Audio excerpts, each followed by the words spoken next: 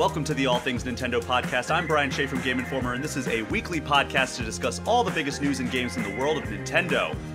Speaking of the biggest games, it is finally here. We are going to go off script this week. We're not going to have any news. We're not going to have any eShop Gem of the Week. We're not going to have any definitive ranking. We are just going to focus this entire episode on The Legend of Zelda Tears of the Kingdom, which is out on Switch today. And I think this episode might actually be a rarity because it features not one, but two people who have not only played Tears of the Kingdom, but have rolled credits on the game.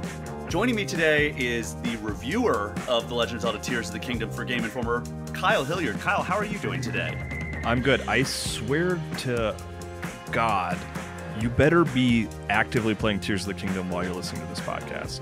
Like, what? Don't do something else and listen to this podcast other than play Tears of the Kingdom. I actually disagree because I do not. The only time I put a podcast on when I'm playing Tears of the Kingdom, or Breath of the Wild for that matter, is when I'm cooking up a ton of recipes and I'm just like having to stockpile my recipes because I love the ambiance. How long are you sitting there cooking? I mean, I would cook maybe 30 meals on end. Like I would swing by a cooking station and just be like, all right, I'm going to stock up on like heart restoring or like cold resistance. But yeah, that's the only time I will do podcasting or listen to a podcast while I'm playing either of these games. I guess what I'm getting at is like, I hope you're not listening to this instead of playing Tears of the Kingdom. Is what I'm getting at. People have places to drive. People have chores to do. That's true. That's a good point. Those dishes aren't going to do themselves. And maybe this is a good companion. Hard way. Kyle, I've got to ask you. Yeah. You have played this game for 80 plus hours now. You have talked about it on the Game Informer show. You've written a review. You wrote up a tips guide, which is on GameInformer.com right now. You appeared on MinMax, and now you're on All Things Nintendo to talk about Tears of the Kingdom. Are you tired of this game yet? No. What? God, no. Not at all. It's so crazy. Like, I was playing this morning. I was capturing a bunch of footage, which was like, I specifically made it like spoiler-free tips footage. So I like equipped Link with like the starting outfit and took away all his weapons and stuff and all the other elements that would be considered spoilers. And even just walking around, it's like, okay, I need a footage of me using Ascend. I need some footage of me like picking up bright bloom seeds in a cave. I like ran across like 3 shrines I hadn't found yet. And I was like, I want to go do those, but I need to get this footage captured. And it's just constant. Like every time I start like 80 hours in, I've got one full row of hearts and then like 5 or 6 additional hearts on the second row. And my stamina's all maxed out. And like, so I'm pretty deep into it, but I still like am getting distracted constantly, if that makes sense, right? Like every time I go anywhere, I'm like, oh, what's that over there? I got to go check that out. You know what I mean? Like it took like Breath of the Wild, like you hit a point like very late in the game where you do end up finally being focused on maybe a single task that you're trying to finish, right? Because you found like all the shrines, you're not getting distracted by other things, but like I still don't feel like I'm close to that at all. Like I am constantly jumping around between tasks because everything is just so freaking interesting everywhere. So no, I am not tired of talking about it. I love this game, man. I can't wait for more people to play it. I can't wait for like I don't know, 3 weeks from now when a lot of people have beaten it and I can talk about my trajectory through the game, which like even with you who have finished it, I'm not quite ready to talk about like how I approached the whole thing because I don't want to spoil elements of the game that you haven't touched yet. And that is something that I do want to get off right off the bat here is we are going to talk about our impressions of the game, full in-depth impressions as two people who have beaten this game, rolled credits, but we are going to remain as spoiler-free as possible. There's going to be little things here and there, like Kyle's mentioning of the existence of shrines in this game, which prior to this, Nintendo has asked us not to talk about, prior to the review period anyway, which is now, and prior to the game being out, which is now.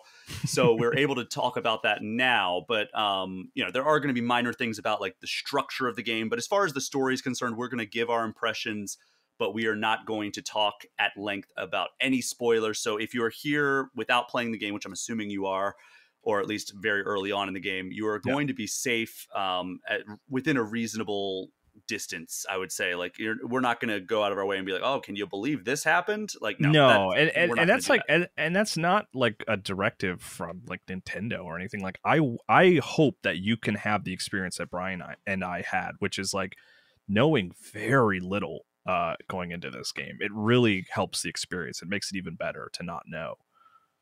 Yeah, and I mean, I played Breath of the Wild on launch day. I did not play it prior to launch, but because I just didn't have a Switch prior to launch because it didn't Yeah, exist. it was pretty rare for like for it was reviewers, basically people reviewing the Switch who were also reviewing Zelda were the ones that got it, early. Hmm. So this was my first time playing I guess a full scale Zelda game prior to launch, and it's very intimidating because the process is, we approach these games sometimes before launch, and there's no one to help you unless you like want to like email PR and be like, hey, like I'm stuck on this puzzle, can you tell me where to go? And they can reach out to the developers and get like a comment. But like 99% of the time we don't do that. 99% of the time No, we're like, yeah, hey, we don't want to do that. Like, I think I've done that twice in my career where it's like, not for a Zelda game, but like for a game in general, when I'm reviewing a game and I'm just like, hey, I'm stuck. There's no guides on game FAQs, or there's no like yeah, Reddit threads of like, hey, I'm stuck on this, how do I fix it? Like, if you get stuck in a pre-release game, you've got to just figure it out. And that was really intimidating for me with this game. Even though I wasn't reviewing it, I still wanted to get through it prior to this discussion and prior to a conversation that I just had prior to getting into this recording, which we'll reference probably a couple times throughout this episode. I just got off a call with Eiji Aonuma and Hidemaru Fujibayashi, who are the producer and director of both Breath of the Wild and Tears of the Kingdom, respectively. So I wanted to yeah. finish the By the game way, prior to Brian, that. did Onuma ask about me? He did Did not. he didn't bring me up? I brought you up, and he said, I don't want to talk about that guy. F that guy. No, we had a great conversation. We'll talk a little bit about Yeah, that. yeah, yeah. I want to hear about it. I don't know anything about it yet. I'm excited to hear what he said. Yeah, this was a particularly daunting task going into this game without any kind of safety net, really. Of like, Yeah, which I mean, it's like, I don't want to talk about it too much because it's not really an experience that a lot of people can have, but I relish that opportunity. I loved like kind of not knowing where to go and being like, I can't talk to anybody. I know I can't, there's no temptation to Google because I can't. And I encourage you to try to approach it the same way. Like, don't Google if you can resist, it's like, it's which is hard when you're really hitting a wall, but it's so fulfilling to figure something out on your own. yeah. I mean, there were a couple of times in Breath of the Wild that I definitely gave in to the temptation of Googling something. Like, for example, the Master Sword stuff in Breath of the Wild. I definitely Googled that, and I feel like I shouldn't have. Yeah, it's tough, and like, no shame, obviously. Like, there's also an advantage of not getting frustrated with a game. Like, absolutely, I totally get that, but yeah, it's a weird way to play the game, but I really love it. Yeah. I think the last time I felt this kind of intimidated going into it, and you also have made this illusion as well, Portal 2 was the last time I was just like, oh my God, I don't have access to any kind of strategy guide. I have this before launch. Oh, sure. What if I get stuck? Because there are some clever puzzles in both Portal 2 and this, like I think there's some parallels. I drew some parallels to it in my hands-on preview where I'm like, I feel like I kind of have to rewire my brain the same way that Portal 2 required me to rewire my brain and like thinking through some of these puzzles. And I think you've drawn that parallel to like the Portal franchise with Tears of the Kingdom. Yeah, I think this is a great sort of place to talk about Ultra Hand, right? Mm-hmm. And I even said it as much in the review. In that Ultra Hand, I was kind of intimidated by going in. But by the end, and to be clear, I'm still playing and will continue to play for a long time. I'm sure I have not seen all this game has to offer, but it really the way Ultra Hand kind of breaks your brain to reconsider how to approach gameplay hurdles, mechanics, and things like that. You're right. It does remind me of the first time I played Portal, where you're like, you kind of have to rethink how you move through three-dimensional space. Hmm. And like Portal, I love Portal, and one of the highest compliments I can give that game, and then I mentioned this, I said this explicitly in the review, is like I dreamed about portals when Portal and Portal 2 came out. I would have dreams that portals actually existed, and I would dream about using portals.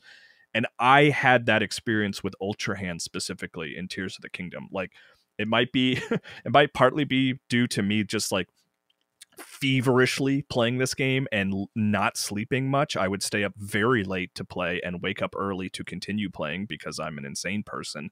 But I would dream about Ultra Hand. I would dream about picking up objects and rotating them and connecting them together. And if that's not like a selling point for you to like get excited about this game, or maybe you're already playing, like that's the fact that it invaded my unconscious brain, I mean, says everything you need to know. You know?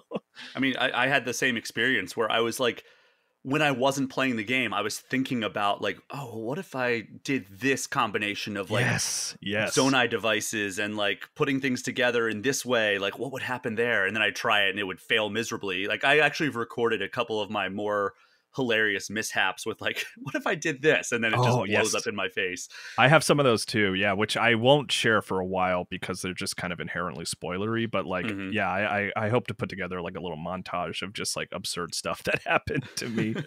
Yeah, I mean, I could absolutely contribute to some of those as well if you want to put a Yeah, let's compilation of talk both about of that. our experiences. And I'm sure the rest of the Game Informer staff will have some funny recordings as well. I had one where I was flying with like the wing and like three fans, and I reached my destination. It was in a shrine. I reached my destination, and I jumped off and like paraglided down to like where you like finish the shrine. Mhm. And I was like, okay, cool, I got it.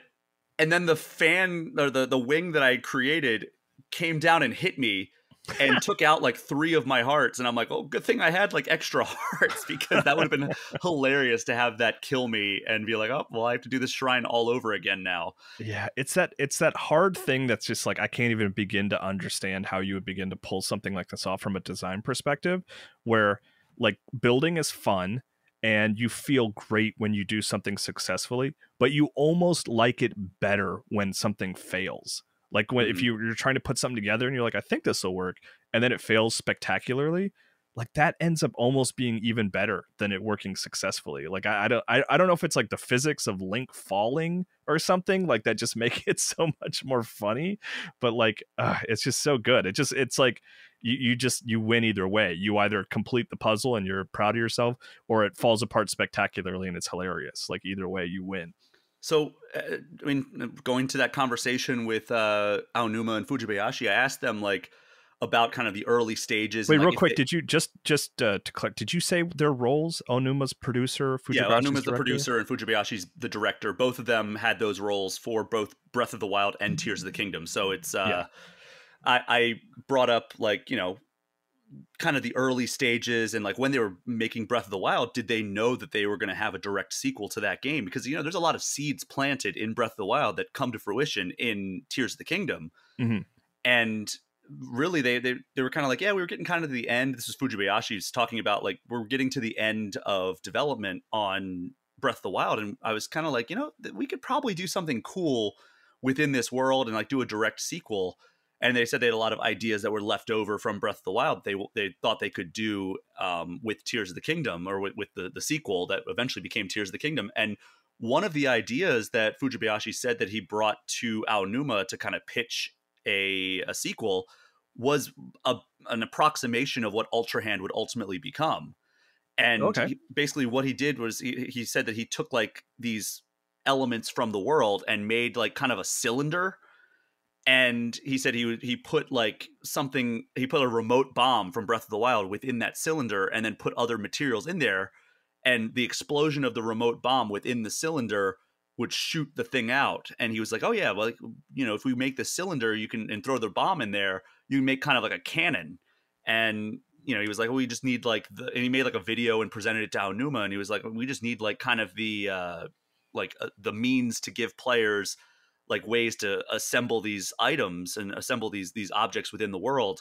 And that ultimately is going to give us like the basis of like a whole new experience and a whole new game. And then obviously like the scope just became huge after that. But like, Right. that Yeah. was the initial pitch, was like, look, if we could have some way to let players build within the world, there's a lot of cool stuff that they could really do.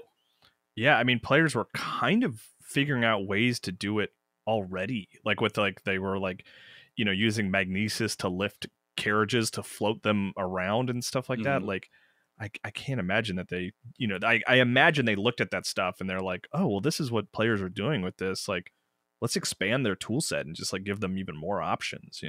Yeah. And I mean, really, like the big thing that they said, because I asked, like, how did this challenge you as game designers, like all these new powers that Link has? And they were like, they directly referenced Ascend as like maybe the most impactful, because that changed the way you explore Hyrule so much. And then they Oh, were big like, time. Yeah. like you can go through any roof or any ceiling, and it's like, how do we make it so that like there's not a significant load time, that like you're going to come out and the game's not going to be like have all the textures populated? Or how are we going to make it so that like puzzles aren't just easily solved through like looking up and be like, oh, I can just go through the ceiling and that fixes that problem that I've had? Yeah. The Or answer to that question, by the way, was make the ceilings impossibly tall.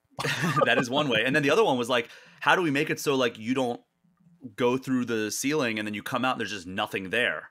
So Mm. it's like there were a lot of problems that Ascend had to address, and they said that like that may have been the hardest one to implement. But I mean, Ultra Hand that's also solved a lot of or had a lot of problems where they were like, yeah, we got to like make sure the islands are like the right distance apart, and that ended up being a big challenge for them. Yeah, I'm really happy to hear that about. Well, not happy. Maybe that's the wrong term, but I think it's really cool to hear them talk about Ascend that way, Hmm. because I think there was a fear, a justifiable fear from players early on. That it's like, wait, you're just in Hyrule again? Like you're just in the same place? And ultimately, to put your fears to rest, like it really does not feel like a retread at all. And I think a big part of that is Ascend, because Ascend, they've adjusted the world so much for you to use Ascend and take advantage of Ascend. And as I was playing, I was almost feeling like, again, specifically because of Ascend, I was kind of like, I this almost seems like this was harder to implement in the old version of Hyrule than it would have been to just start from scratch. You know what I mean? Like, Hmm. I'm not a designer. I don't know. Maybe if we asked them that question directly, they would say like, "Oh, no. It was definitely easier to do it this way than to make something completely new." But like, I can't even imagine like them looking at every inch of Hyrule and how they figured out how to make Ascend work everywhere. Like I can't even begin to sort of think about that process. It just seems impossible. Yeah, I actually did ask them Oh, about great. like how. I'm trying to find the answer within my interview right now. I have not transcribed it yet, but I do have kind of an AI transcription of it. Um, but like he said, it's a little bit different in terms of the types of difficulties and hardships that we encountered with this, because like basically like the gist of it was like, when you're diving straight up and down, like from the Sky Islands down to Hyrule, you move at such a faster pace that Right. like you basically fly through Hyrule at that point. But then if you were just kind of running from one point to another, but like, that was a unique challenge for them to have to solve, is like, all right, well, how do we make it so that like you're not just like skyrocketing from the top of the Sky Islands all the way down to the surface? Like how, because they had to like, make it so it was a lot of verticality in this game, but also make it so it wasn't just an unreasonable amount of verticality. And then, like I said, making sure like the distance between it was the right amount, to so like when you're going from one island to the next, it's not an impossible leap or an Right. impossible thing to build. And then, of course, all the caves and everything added a bunch of depth to the pre-existing Hyrule. So like it's just like, you can see the full answer in my interview on GameInformer.com right now, but like it basically the short answer was it was a lot of work, but like in a different way than if we were just to build a whole new Hyrule. Yeah, I mean, it had to be a lot of them playing around in the game they created with these new tools and like moving things around and like adjusting them. Like that's why it almost seems harder. It seems harder to just like take the thing that already exists and make it amenable to these new tools. Like it's a testament to what they're able to do. It came out incredibly well. And It's in a good fact, game. yeah, it's a great game. In case we haven't said that already, and you haven't gotten that sense from the tone of our conversation and Kyle's 9.75 out of 10 review. I mean, You're right. it's a very, very good game. One of the best games on the Switch. One of my favorite Zelda games overall, which, it's my favorite series. So Yeah, God, that's gonna be that's the sort of forthcoming conversation is like where does this stand compared to Breath of the Wild and all that stuff. It's gonna be an interesting conversation. it's something that I'm not quite ready to get to because I'm still playing through it, still consuming the content that it has to offer. Yeah, Speaking of it's the also so Go strange ahead. to just play a proper sequel. Like there have been sequels in the Zelda canon before, but not this direct. Like never. Like even if you look at Wind Waker to the DS one, whose name I can't recall off the top of my head, which is like a direct sequel. Like you moved between platforms You mean there. Phantom So Hourglass? yes, Phantom Hourglass. Like you moved between platforms. So like Phantom Hourglass really felt different from Wind Waker, and Majora's Mask felt truly different from Ocarina of Time because of its structure. But this picks up the story. I don't know. 2 years after the ending of Breath of the Wild, something like that. Like I don't know the exact timeline, but it's like we've never really had a core Zelda sequel like this. It's wild. Yeah, well, I asked them about that as well. Like, hey, like this is a series that doesn't typically get a lot of direct sequels. What did you learn from like the lessons of developing other direct sequels in this franchise? Like Majora's Mask, A Link Between Worlds were the two that like they specifically referenced. They're like, Oh what, sure. we were basically restructuring those original games in the format of the sequels. Whereas with this, like we were expanding so much. So it was like we had to kind of keep all the stuff that was in the original game, but expand upon it in like just massive ways. So it was like it was less of a like, hey, we can take these direct lessons. I mean, of course, like in 2019, when I talked to Eiji Aonuma about like, immediately after, I asked him like if he was giving himself more time to create this game than he did with Majora's Mask, and he laughed and said, absolutely. That seemed like the big answer that he gave me Yeah. in 2019. I mean, I think this is right the longest gap between any mainline Zelda between Breath of the Wild and Tears of the Kingdom. Do I have that wrong? Is it? I mean, there's been some pretty substantial gaps. I mean, the Wii U didn't even get its own uh dedicated Zelda game, Yeah, right? Like, well, it did. It's called The Legend of Zelda Breath of the Wild. I mean, yeah, but that's not the only. Like, we went the entire Yeah. Wii U lifespan and then some because Yeah. Skyward Sword came. I guess the 3DS got Link Between Worlds during that time, So yeah, Skyward Sword was 2011. Breath of the Wild was 2017. So but it's like Link Between 6 years. Worlds was 2013, right? Yeah, yeah, but I'm talking about console, like Okay. mainline console, which is like admittedly like just an asterisk I'm inventing for myself. But yeah, that might be 17, 18, 19, 20, 21, 22, 23. So yeah, I guess Skyward Sword to Breath of the Wild and Breath of the Wild to Tears of the Kingdom were about the same gaps. Okay. Yeah. I mean, hey, it makes sense. Like we're these games are getting enormous. Yeah, take your time. I don't care. Yeah, as long as they're great. Like, I don't mind waiting every 5 to 7 years for this game. Of course, I would love more Zelda games to play. Make it a flat 10. Let's do it once a decade. Exactly. Um, so one of the big things about this game, and this is not I don't think we can consider this a spoiler because Nintendo themselves have come out and said it. There are dungeons in this game, like Yes. distinct environment based dungeons. How did you feel about those? There's the four main ones that we can talk about, I would say, but we're not going to go into details about what they are. But like overall impressions of those dungeons and what they bring Yeah. to the table. Yeah, no spoilers. I liked them more than Breath of the Wild. I like them less than the dungeons from, linear Zeldas, right? Like I'll take a Twilight Princess dungeon over a Tears of the Kingdom dungeon, if that makes sense. But they're simplified in a good way, right? They're like they're easier to understand, and I think that one thing that they do is they take advantage of like distinct abilities more directly, Mm-hmm.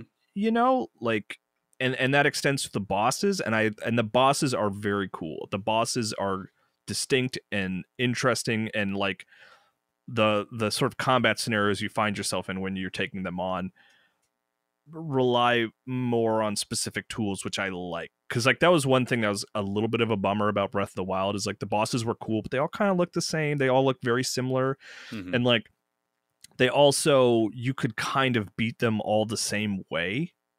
You know, if you just like had a lot of arrows and some good swords, you were all set. Where that's not necessarily the case here, I'm just really butting up against the spoiler line there. But I overall I think that they're all an upgrade from the Breath of the Wild dungeons.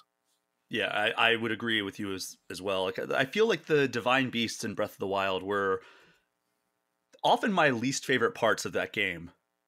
Like I Yeah, would like on both playthroughs that I've done of that game, I'm like, all right, cool, I'm just gonna go explore and everything, and then eventually I'm like, I guess I should go do the divine beast. yeah, I'd rather do like 10 shrines than the one dungeon. But that's like not to say they're bad or anything. It's just like it's a weak part of an otherwise stellar game. Mm-hmm. But I mean, are you kind of on the same page, right? You like them more in Tears of the Kingdom? I think I like them more. I think Yes, they're I better think done. they're actually. It's funny because I played the dungeons in an order that made sense to me, but maybe is a little bit different from how other people will play them. And I think that I liked the bosses less and less. Like I think I liked the first boss I played. I was like, oh, I love this boss. The second one, I was like, oh, I like this less, but it's still fun. And then the third and the fourth one, I just didn't much care for. Okay. I thought they were kind of more frustrating than fun. One of them maybe less so, but one of them for sure I was not a big fan of. But still, like it's a small part of the game. I'm still extremely high on this game. I'd probably, if I was reviewing it based on my playthrough, I'd probably give it the same score. So it's not like it's so bad or anything like that. It's just Yeah. a weaker part of an incredible experience overall is kind of what I'm trying to get at. But yeah, I think that overall the temples or dungeons or whatever they're called are an upgrade over what we got with the divine beasts and Tears of the Kingdom, Yeah, or I Breath think of the so. Wild. See, now I'm doing the opposite. Early on, I couldn't call Tears of the Kingdom Tears of the Kingdom. I would always be like, oh yeah, Breath of the Wild. I mean, Tears of the Kingdom. Now I'm Right. doing the opposite, where I'm calling Breath of the Wild Tears of the Kingdom. Right, exactly. Yeah. But We'll never figure it out. We'll never get the we're hang of it. we're gonna talk story right now, but keeping in mind sensitive to spoilers. Right. What were your overall thoughts of this story? Good. Liked the story. Liked the early conceit for the game that gets planted, I don't know, pretty quickly. I'm trying to think of exactly when you know what's going on, you know, per se. And I thought it was a good hook of like, okay, so that's sort of the setup here. Okay, that's cool. I like that. I liked seeing it to the end. It doesn't really push the boundaries of Zelda's storytelling in a radical way, but I really liked it, and I thought the conclusion was thrilling and exciting and cool.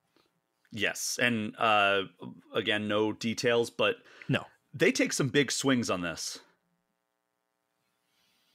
Interesting. I don't think they take big swings, but we can't talk about that more than this. We'll have to revisit that. I'm saying, like, with some of the character development, we'll say. Okay. All right. Okay. I can see what you're saying there. All right.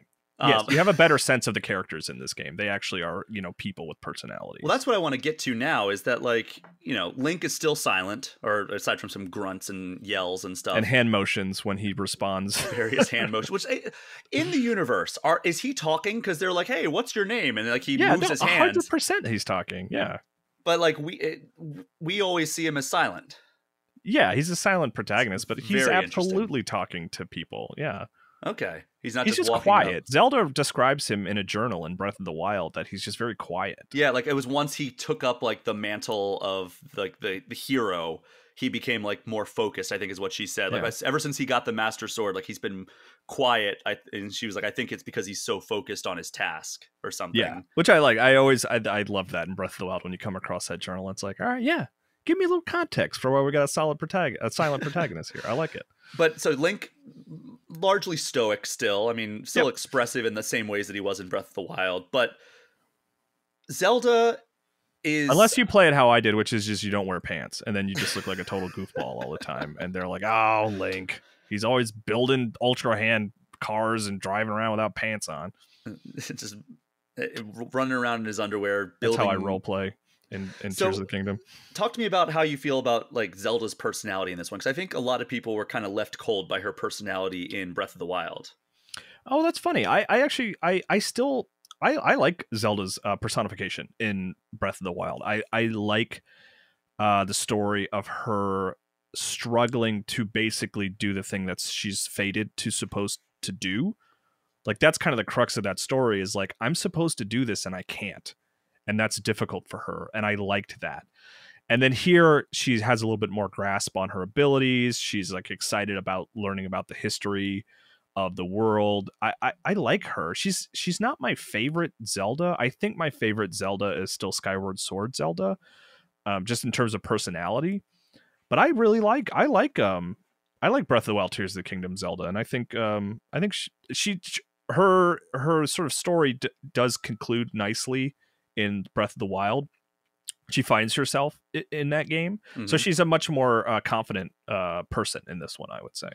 Yeah, absolutely. And you know, there's some really good scenes with her in this game. Yeah.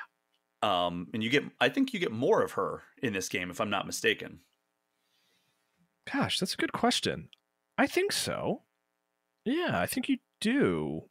I mean, you don't get quite the character development of Breath of the Wild because she had the benefit of starting at a low place and being able to climb to the top, right? She doesn't really have that trajectory in Tears of the Kingdom, but she does.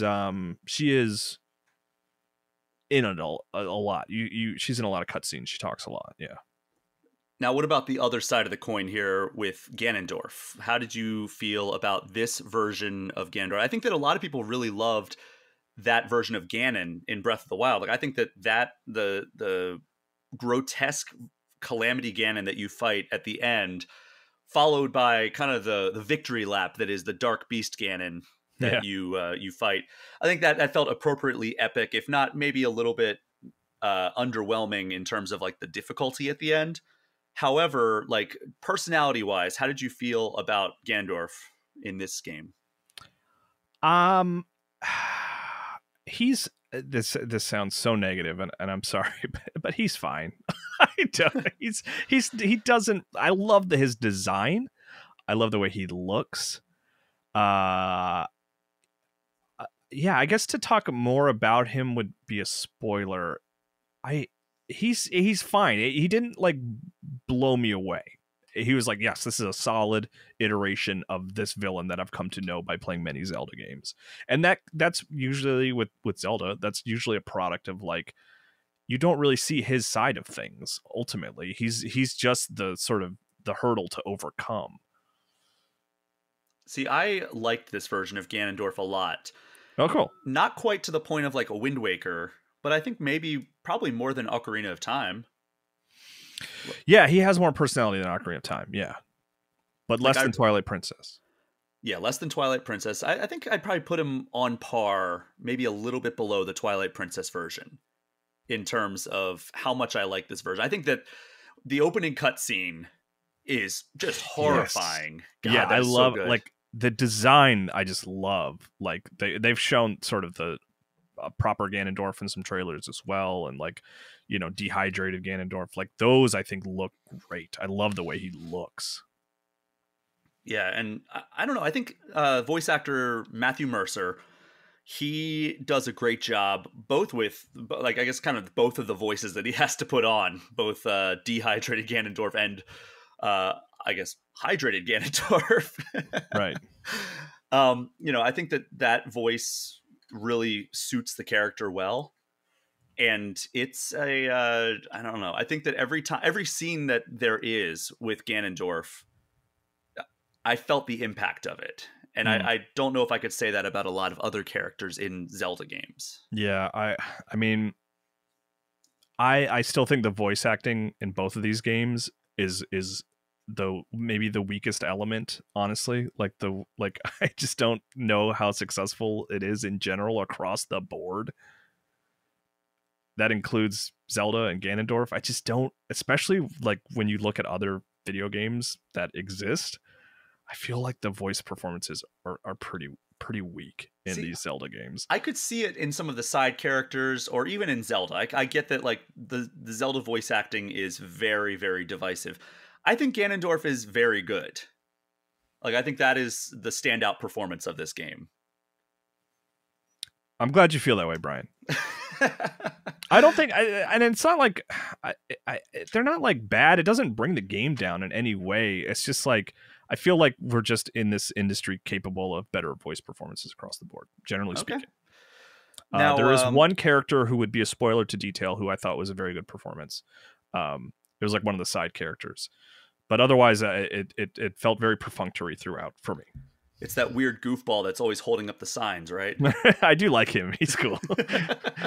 Yeah, I like every time I ran into him, I was like, "Yeah, man, I'll help you out. What you doing? What you need?" So, you know, I guess that transitions us nicely into the exploration of this world.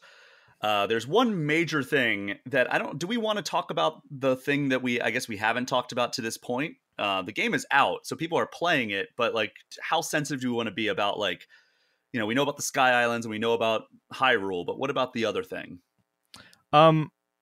I think we let's not spoil anything. We will have plenty of opportunities in the future to talk about it in depth, right?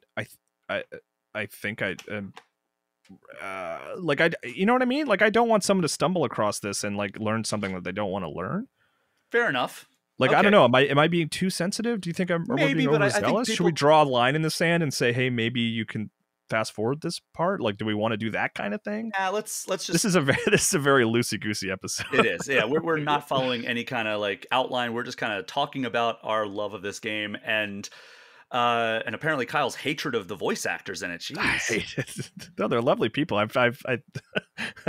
I think they are good voice actors. I just think that the performances are weak in this game in particular. I'm sorry. I feel that way.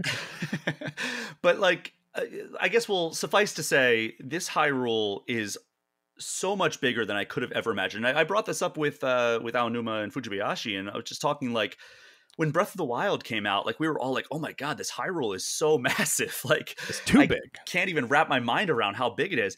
Then you have that plus just layers upon layers. Like, how did you approach this version of Hyrule? I guess like when you first went in, because I know myself, I was intimidated. Oh yeah, I mean, there's parts of this map that I was just like scared to even engage with, right? Because I was like, oh, I don't know if I'm ready for all that. I still have to check in with all my friends in Hyrule before I start getting into to new stuff. You know, flying around in the sky and that kind of thing. What's going on in Kakariko? Let's check in there before I'm exploring new places. You know. Yeah, I mean, it's just absurd how large this world is, and like. I don't even know where to start with it, but like I guess the Sky Islands, like how did you feel about like kind of going up into the sky, exploring this new frontier, all the stuff that brings to it, and like I don't know, just island hopping essentially over Hyrule? Yeah, I love that stuff. Like that's where like Ultra Hand really sings to me, are the moments where you're trying to get from one island to another. I love it. It's also just so thrilling. I actually never really encountered a situation that they sort of teased in some of the early, like one of the early, the only, or I guess, gameplay showcase where a bad guy knocked Link off the island and he fell to the ground. Like there was this fear in me that I was like, oh, you're gonna like fall off all the time, and you're gonna have to like figure out how to get back up there, and that's gonna be a pain. I never really ran into that, and I mean that in a positive way. Like there was never an instance where. Maybe I was just extra careful, right? Maybe other players who are more laissez-faire will just like get knocked off all the time and it'll be frustrating. But like, I appreciated that it's like you can stay up there pretty easily, and like it's fun to try to formulate ways to move from island to island. Like that's the puzzle in itself of just getting from point A to point B is just always super fun to solve. Yeah, I mean, it happened to me a couple of times actually. One of which was a time where I was like, I really wish I put a travel medallion down All because right, you were it sure, was a yeah. very difficult spot to get to. And thankfully, I was able to like paraglide back over and like kind of grab like the ground that was hanging beneath the island and climb back up. But like I was like, you've got to be kidding me when it happened because I did not want to have to like traverse back up to there because there was no like shrine or fast travel point or anything that I had unlocked anywhere close to it. Right, yeah. Um, but yeah, so thankfully, like that happens most of the time. And I think that like that was probably a thing that Aonuma knew was going to happen in that gameplay showcase where he was just like, I'm just gonna let him hit me off of Oh yeah, of the island. course. But I mean, it's also that thing that the game does so successfully, where it's like there is joy in failure. You know, it's like if you fall off, like it's still kind of fun. You know, Yeah, like I mean, I've discovered shrines that way where I'm just like, okay, I'm gonna fly from this island. I'm gonna build a little plane and fly from this island to that island. And it turns out I don't have enough like battery to get right. get to the island. I'm like, oh, maybe I'll be able to glide. And it's like, nope, I am nosediving right now. And so I just will start skydiving and I'll be like, oh, there's like 3 shrines in this vicinity. Let me go hit those up. And it's just I that exploration and that discovery is still there. And it's amazing. that first moment, maybe you had like I genuinely had an involuntary smile on my face. That very first time you move from the sky islands down to the ground and you're falling for quite a while, to just like look around and see shrines. And you can Yeah. like on that first trip down, I marked like 5 shrines like on my way down That's to the the maximum ground. you can mark, right? Or whatever, maybe I'm exaggerating, maybe it was only 3 or 4, but it was like it was just like it was perfect. It was like this it was that same it's similar feeling to the first time you know get off the plateau in Breath of the Wild where you're like, what's that? Ooh, I'm gonna go over there later. Ooh, Mm-hmm. oh yeah, well, I don't know what that is. I'm gonna see what that is. And it's like, yeah, it's just so you really feel it again in that first drop to the ground. Yeah, it's just an immense Hyrule, like so much. And I feel like Hyrule itself is just as dense as it was in Breath of the Wild in terms of like areas that you can go around and still discover new little things. Maybe even more dense because like now there's like building challenges and Hmm. like there's like stockpiles of items that you can like construct a thing with or whatever, like now I'm going to make a little car that I can drive around in if you want to. Yeah, I love the sort of conceit of that too. Like that there's just crap everywhere for you to build with.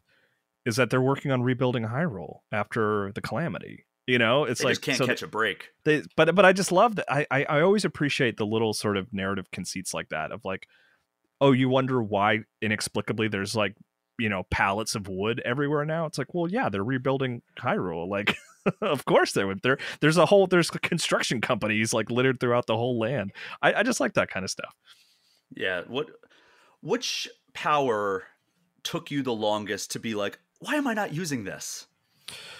Um, probably Ascend is the one that I kind of like. I have the spoiler-free tips guide on the site right now, and it was one of those things where I kind of had to like be like, don't forget about Ascend, like because there were a lot of instances where I was like, I don't know how to get out of here, and then it took me a minute to be like, oh right, I can just use Ascend, you know. Hmm. I will say the one that I probably end up using the least was Recall, Yeah, same um, here. which is like it works great. There's some really cool puzzle solving opportunities with it, but it's uh it's very specific instances where you're going to use it, you know, like you'll Mm. use it to return like a boulder thrown at you from an enemy, you'll use it to make a rock go into the sky, and then you'll use it in shrines for puzzles.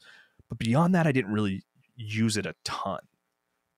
Yeah, I was right there with Yeah. you with that one. The one for me, and yeah, Ascend was definitely the one where I was just like, I would be like looking at like, all right, how do I climb this? And like, am I gonna have enough stamina to get there? And I'll be like, oh, dummy, there's a flat ceiling right there. Let me go over and see if I Yes. can Yeah. ascend through that. And a lot of times you could. The one that I think took me the longest to really fully embrace was Fuse, because I was like, I'm not finding any good weapons. What the heck is going on here? Like, why am I finding like, all right, this sword, it's rusty. It has 7 attack. It's like, this is garbage. Like, what's going on here? Oh, okay. So you weren't okay. I see what you're getting at. And Yeah. then I Right. was Right. like, oh, well, I have like 40 like Lizalfo horns or whatever. Let me just like drop that on the ground and see what happens if I fuse it to this. Oh, that makes my attack now like 23 or whatever. And it's like, oh, I should be doing this all the time. And sure enough, that's what like. I don't think by the time I beat the game, I didn't have like one single weapon in my inventory that wasn't fused in some way. Right. Yeah, And it takes kind of a while to like, not really a while, but like, yeah, one thing to know going in is like just fuse all your weapons. Like it basically lets you hold twice as many weapons, kind of, you know.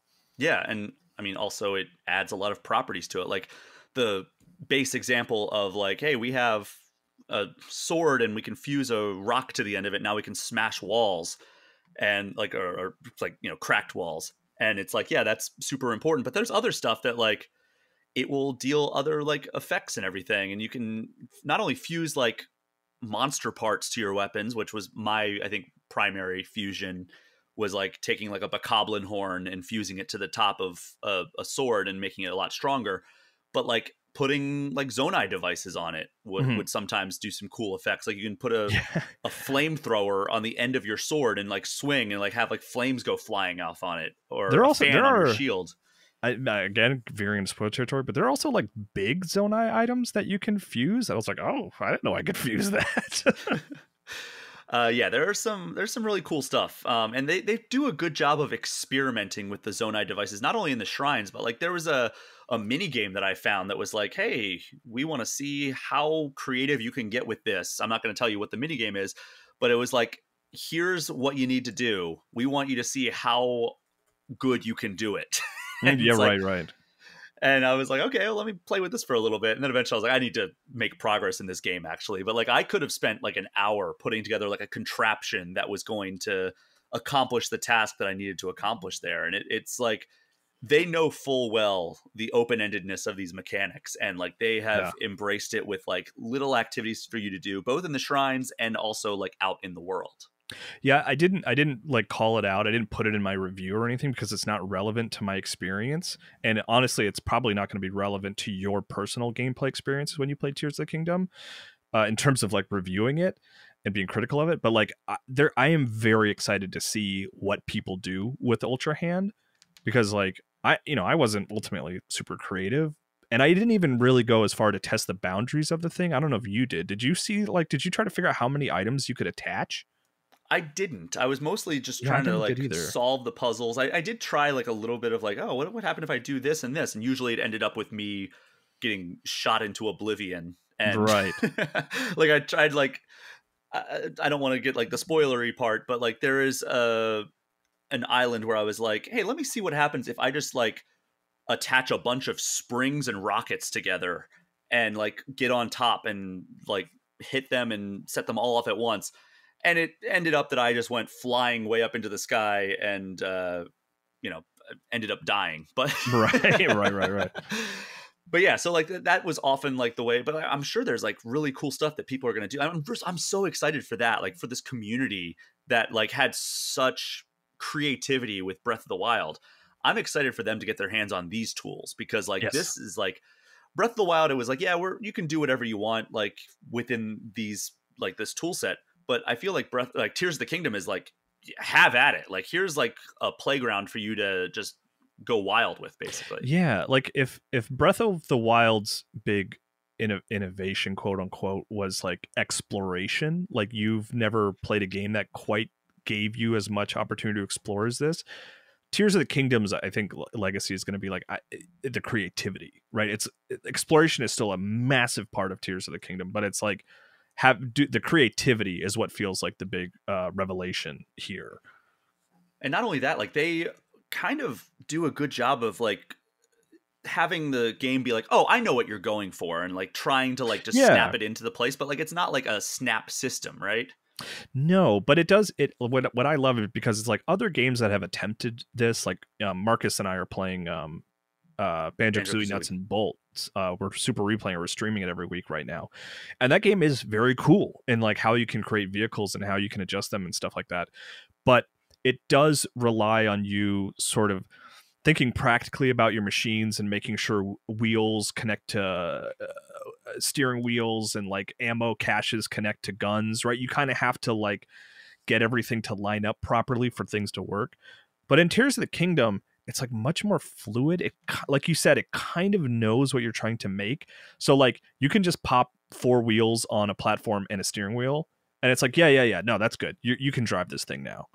You know, like it's not worried too much about like, yeah, make sure you connect, you know, this element to this element so that the wheels actively connect to the steering wheel, and make sure the it's like it really takes care of a lot of that sort of logic for you to let you just sort of create weird things. Like it never takes super long to create just like a vehicle that you can drive, which I really appreciate.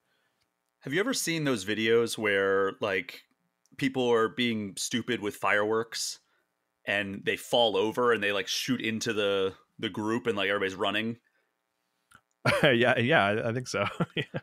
That happened to me in this game. Like I was putting together a contraption. This is one of the times I was being kind of creative, and there was something that was like shooting out projectiles, and I attached it to this thing, and I was trying to like set it up so it would go where I needed it to go, and it fell over. And next thing I know, these projectiles are flying at me, and I'm running for my life, and it almost killed me.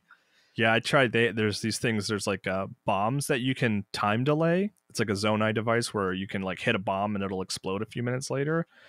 Was not prepared to work with those in the way I thought I was. Oh no. I was like, let me try using some of these for some weird things. It's like, oh no, you're not ready for this. Yeah, that was ultimately what actually, because there's a little bit of force that it pushes off when you activate that, like when the bomb Right. goes off. And I thought it was just going to activate the Zonai device. I didn't think it was actually going to like cause any movement. And that's what caused it to fall over and start shooting the projectiles at me. Yeah. So yeah, there's a lot of ways that you can kill yourself in a lot of interesting and funny ways. Yeah, it's good. It's good stuff. You know. So with this game, like, you know, there's so much added to it, but there's also some really cool quality of life stuff. Can you talk a little bit about that?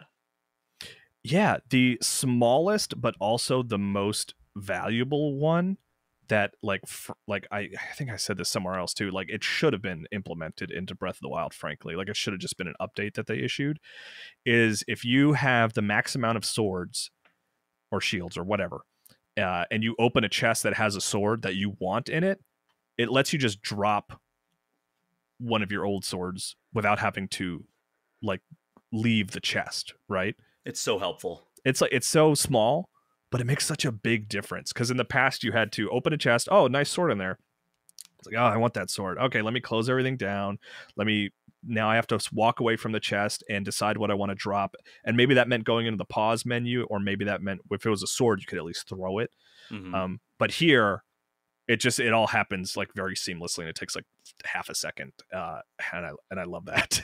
I do love that when you go into the kind of the quick access menus in your using the D-pad, you can just sort on Zonai devices if you want. Right. Yes. Or most used. Like that was so helpful for me for most used, because it's like, all right, I'm using a lot of bright bloom seeds, or I'm using a lot of bombs, or I'm using a lot of fire fruits. And it's like, that's nice that all of those are right there and like the start if you sort by that way. I think we talked about it on Game Informer show, I believe, right? But like that's like a little thing that I'm excited to see from other people. Is like, what was your most used stuff? You know, I bet it's a lot different than mine. Yeah, I mean, I just named off 3 of mine. Yeah, I think mine are bright bloom. I actually use flint and wood a lot to like make little fire pits and stuff like that, and bombs, bomb flowers. Yeah. I mean, there's going to be some that everybody uses. I mean, I bet bright bloom seed's going to be at the top of a lot of people's lists. I would say so. But yeah, it's the sorting is. I do kind of wish you could select a handful of favorites though, right? Like even if they're not ones you use all the time, like I wish I could just like pick like I just want all these always up front. You know, it kind of does that for you automatically, but it would be nice to have a little sort of control over that. There's also the other big quality of life one that I would say, aside from the travel medallion, which carries over from the Breath of the Wild DLC, where you can just kind of create your own fast travel points once you unlock that. Yeah, that's nice. There's also the recipe cards, which I thought were a huge help, because like you could just once you discover a recipe, like by creating it, or I think there are some areas around that you can actually like find a recipe in the world. Well, you can also, I think it's like if you buy, you know, a potion from the Goron shop, like you get it, I think once it's in your inventory, you see the recipe. I think. Interesting. But yeah, there's just like you can select an item to hold, like if you were cooking in Breath of the Wild, or you can like choose select for recipe, and it'll bring up a list of all the recipes that you have made with that ingredient, and then you can just select it. And if you select a recipe, it will just make you automatically hold all of the ingredients that you have in your inventory that were a part of that recipe. So even if like, oh, well, I did like, you know, this fish with this mushroom with this herb and then rock salt to really like make it better, and you Yeah. don't have any rock salt, it'll still put the three things you do have in your inventory in your hands. So if you want to add something else to it or modify it in some way, you can do that easily. And that is so smart, because like there's one time where I was just like, oh my god, what was that thing that I made that gave me like, you know, 3 bonus hearts plus full recovery, and I can go into my recipe. I was like, I know it had like the raw gourmet meat, go in there, look at that and be like, oh, it was this one. Oh, I don't have that recipe, or I don't have that particular ingredient. So I could go somewhere and where I knew a bunch of that ingredient was, and, you know, stock up and then have all those like really good cooked meals in my inventory for like a difficult stretch. Yeah, it's one of those instances, kind of like what we're talking about with the chest, where it's like that probably should have been in Breath of the Wild. I like you kind of got to think about like what was their reasoning Mm-hmm. to not let you have the recipes. And I think they probably just wanted players to just constantly be experimenting with different foods, is what I would, just assume. But it is nice. And they probably didn't want people to just find one recipe that gave a ton of hearts and just make a million of those. Mm-hmm. But like, man, it's just useful. Like it just makes it a little smoother, Yeah. Oh, Kyle, this game is very good. Yeah. Like even like we streamed it, that we're recording this on Thursday before launch, but we streamed it right when the embargo lift for 30 minutes, and it was just the introduction sequence. And just watching you play that, I was like, man, I cannot wait to dive back into this and Yeah. play more, even though like I am so far removed from that intro sequence. I'm about 65 hours as of now. You're about 80 hours. It's just such a great game. It's exactly what I wanted from a sequel to my favorite game of all time. Like, I'm not disappointed in the least. No, yeah, and I actually really I think maybe I already said this, but I think it actually benefits a lot from taking place in the same Hyrule. Like there would have been a certain amount of like just new explorative opportunities to have a whole new starting from scratch world, but the sort of the familiarity that a lot of us have generated from playing Breath of the Wild is actually like ends up being a benefit to when you play this game, because it's like you kind of know where it is, but it all feels a little different and you move around differently. Like I actually like that it takes place in the same Hyrule, because it's such a great setting. Not Mm-hmm. all games can get away with that, like for sure. Like there are a lot of great open world games where if the sequel just took place in the same place with some adjustments, I think I would be boring or frustrating.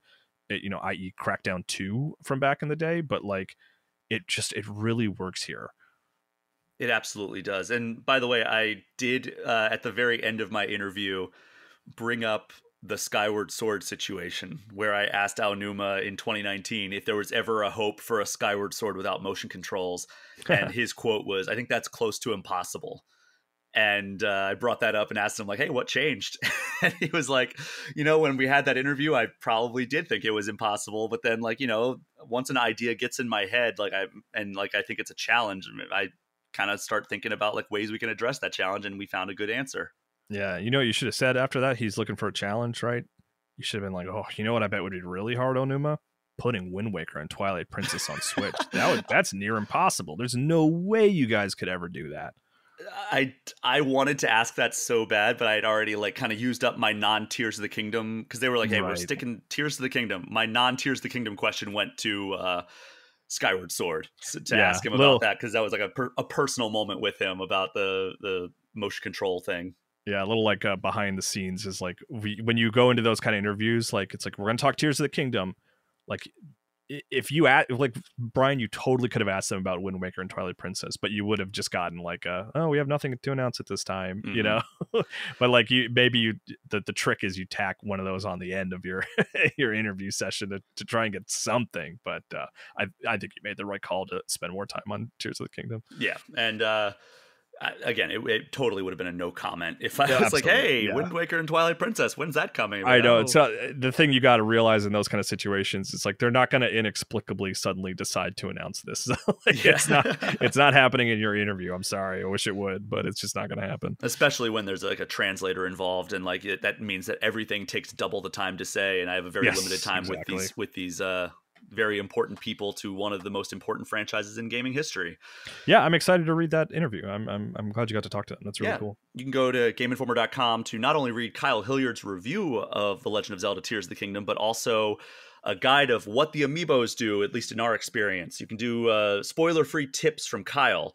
We're in the coming days and weeks, we're going to be updating some lists that we have from the Zelda franchise. What else? Video review. My Mhm. interview with Eiji Aonuma and Hidemaru Fujibayashi. Lots of Zelda-related content over Yeah, on spoiler-free GameInformer.com. tips. I think we're gonna do written and video version of that. So keep an eye Yeah, out for that. tons of stuff. If you want more of Legend of Zelda: Tears of the Kingdom, well, one, I'd recommend going and playing it. But two, you can go to GameInformer.com. Plenty of content over there. Also, Game Informer Show. We had a slightly less in-depth, but still every bit as fun of a conversation. Alex Van Aken and Marcus Stewart were asking tons of questions that I was like, I didn't even think about that. Yeah, And I was kind of spoiler like, free again. By the way, very much staying in spoiler free zone. Early in Tears of the Kingdom's release. Don't want to ruin anyone's experience with the game. I think eventually we're gonna maybe do like kind of like we did when Aonuma did that gameplay demonstration. We're gonna do maybe a bonus episode, so that's gonna be kind of like a spoilerific breakdown of Yeah, like yeah. everything that happened. When we have some folks, more people have beaten it. I think I would love to, have us all sit down and have a spoiler Yeah, we discussion. did that with Breath of the Wild Yeah, back in 2017. I'd love to do it again with this game because there's a lot to talk about that we have not even scratched the surface of in this because we're trying to keep it as spoiler free as possible. But yes, we will maybe be able to even go longer with the amount of stuff we haven't talked about because we're just trying to keep everybody. We're trying to respect everybody's approach to this game. I'm sure by the time you're hearing this, all the spoilers are already out on social media because people are probably sprinting through this game that came out less than 24 hours ago at this point. But yeah, Kyle, anything else that we want to talk about with Tears of the Kingdom before we wrap up here? no, I think we're good, man. I mean, for now, right? I'm excited for everyone to play the game and share their experiences. I want to see what other people take away from the game. Do you think Tears of the Kingdom outsells Breath of the Wild? Ooh, that is a good question. I'm gonna say yes, mainly because of this long-term Switch install base at this point, Mm-hmm. right? Like, Breath of the Wild is the best-selling Zelda, despite having launched on like a new system that was like hard to come by, but like pretty. I wonder the attach rate for Zelda is probably very high at this point. But ooh, yeah, long term, I maybe Tears of the Kingdom might outsell it. Yeah. I mean, in 2022, the last number, I'm just running it to the Wikipedia page real quick, 29 million copies on the Switch. That was as of last year. And, when the Switch came out, there was a 100% attach rate. Like that, when anybody who bought a Switch bought Breath of the Wild. As they should. And I think that was true for a lot of people who've picked up the Switch in the subsequent 6 years, right? Like, I think a lot of people, like, they were like, all right, what game should I get? I just got a Switch. Yeah. It's I like, think well, most I'm people legally were like, required to buy Mario Kart, apparently. Mario but what Kart, else which do I need? one of the greatest selling games of all time at this point, Mario Kart 8 Deluxe. And, I guess Breath of the Wild and Super Mario Odyssey and Super Smash Brothers Ultimate, like those were the 4 games that, and now Animal Crossing probably as well. That's like the top Animal 5 Crossing like up there, must buy games for the Switch. Does Tears of the Kingdom even crack into that conversation of like, all right, this is like a top 5 game you need to buy on Switch? Gosh, man, now I'm like, even I know I just said with some confidence that I was like, yeah, I think it'll outsell it, but now I'm kind of like, maybe it won't, but it'll sell very well. It'll be a big hit for sure. Oof, yeah. I mean, top 10, we're gonna say, right? Let me look up. Yeah, I think top 10 is a reasonable. Yeah, I'm gonna look this up real quick. List I of bet it's like best-selling. top 10 is like Mario Kart. I bet Stardew Valley's in there. So right now, here's the top 5 of These are sales the on best-selling Switch. Switch games. Mario Kart 8 Arms, number Deluxe. 1 with a bullet. Arms. So Mario Kart 8 Deluxe number 1, Animal Crossing number 2, Smash Okay. Ultimate number 3, Breath of the Wild number 4, Pokemon Sword and Shield number 5, and Super Mario Odyssey number 6. Okay. Ooh, so Zelda outsold Mario Odyssey, huh? That's cool. By almost 5 million copies. Wow. Oh, I guess just over 4 million copies. Then Okay. after that, it goes Scarlet Violet, Super Mario Party, New Super Mario Bros. U Deluxe, and Ring Fit Adventure. I think Breath of the Wild, or sorry, Tears of the Kingdom. Here, I am confusing the names again. I'm going to predict it lands number 7 on that list. I think it's going to be Yeah. behind Mario Odyssey. I think it could outdo a Mario Odyssey, I think. Even with the Mario movie kind of incentivizing a bunch of people to go buy Mario Odyssey at this point. Like, people went and saw the Mario movie, which is one of the highest grossing animated features of all time now. Yeah. And they saw that and they said, I want to play a Mario game. You don't think that's going to get an injection? It might have. I don't think you're wrong, but I still think Tears of the Kingdom will come out on top. Does it outsell Pokemon Sword and Shield at number 5? I don't think so. I think it might not. So now I'm sort of I'm pulling back now where I said it's going to outsell Breath of the Wild. I've changed my opinion. I think it'll be up there. I think it'll be in the top 10. I don't think it's going to outdo Pokemon though. So let me tell you something, Kyle. There's only 60,000 copies between Mario Odyssey and Pokemon Sword and Shield, according as of March 31st. I guess you'll have to set a reminder to check in on this in like, I don't know, 3 or 4 months. Well, like a year actually, because we're talking long term, right? I think this is going to crack the top 10 very, very quickly. May 11th, 2024. Let's try to everyone remind us to look at this list again, because we got to give it some time, right? We got to give it a little time. How did it do in this first year? I think it's going to crack the top 10 very quickly. I think it's going to blast right past Ring Fit, New Super Mario Bros. U, and Super Mario Party. New Super Mario Bros. U. God, get that out of there. Hey, swap it with 3D Alt or not 3D World. 3D World. Yeah, let's get 3D World in there. What are we doing? What are we doing here? I think it's going to blast into the top 10 within its first week. Right. Pretty easily, I think. And then it's going to be kind of like a slow burn up the I'm going to guess that it lands at number 5 actually, right behind Breath of the Wild. Yeah. I wish we had box office numbers for video games the way we do for movies. I wish they would share that stuff. We only get it when they're good. Right, yeah. And that's the other thing. It's like all these numbers are based on just what they're willing to tell us. You know, I mean, they have to report it somewhat accurately for investors and everything. But even NPD, especially, has all these asterisks of like, you know, like Nintendo doesn't count like digital sales for NPD, and there's no. I understand why they don't share it. Like, it's information that it's just an interesting metric that I am jealous that movies have of just to like sort of an entertainment sort of medium. I don't like seeing it used as an argument for equality. You know what I mean? Like, it doesn't, you know, a worse movie that sold more tickets is not a better movie. But I'm always curious to learn how people engage with entertainment media like that. And I wish we had the same opportunities for video games. So we don't. We kind of have to poke around in the dark and see what we can figure out. Well, Nintendo always does a good job. They don't do a good job reporting to the NPD, but they do a good job of giving their overall sales numbers for their top selling games, which is always appreciated. They usually will give you every quarterly earnings call, they will give a top 10 selling games on the Switch with updated numbers. So that's always good. And I think they include digital sales with that because, you know, they don't need to hide any numbers because they're the top selling games. So it's we can make it look good if we combine both retail and digital. So that is something that I'm looking forward to. I'm looking forward to the next Nintendo earnings call, which I'm assuming will happen at the end of June, because I think the latest numbers were at the end of March. So we'll have to see where they go from there. And that's when I think we're going to maybe see a bump in Mario game sales, because, you know, the Mario movie came out in the beginning of April. So maybe we'll see Mario 3D World, Super Mario U, and Mario Odyssey skyrocket up there. Or maybe we'll just see Tears of the Kingdom overtake all of them. Yeah, I mean, it deserves it. It's a great game. It's a very good game.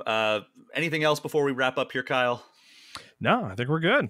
All right. Well, thank you for joining me for this conversation again. We're planning a spoiler-filled conversation somewhere down the line, but we want to try to be respectful of everyone. as they embark on this amazing journey. I hope you all enjoyed as much as we both have, because it's one of my favorite games on the Switch and one of my favorite Zelda games overall. Yeah, I think so. I'd have to give it more time to have a conclusive decision, but yeah, it's up there. All right, well, thank you so much to everyone for listening. Do me a favor, if you haven't already, throw All Things Nintendo a 5-star review and hit that subscribe button. And if you want to get any questions or comments in, you can get in touch with me at allthingsnintendo@GameInformer.com, or hit me up on Instagram at Brian P. Shea. You can also join the Game Informer community Discord, which is a perk for subscribing to our Twitch channel, even just for 1 month. Kyle, plug something online. Follow me on Twitter. Okay. Kyle M. Hilliard. And also the Game Informer TikTok. Yeah, still doing that, yeah. Just posted the Zelda review there this morning. All right, well, that is our show for this week. Thank you all again so much for listening. Take care. We'll see you next time.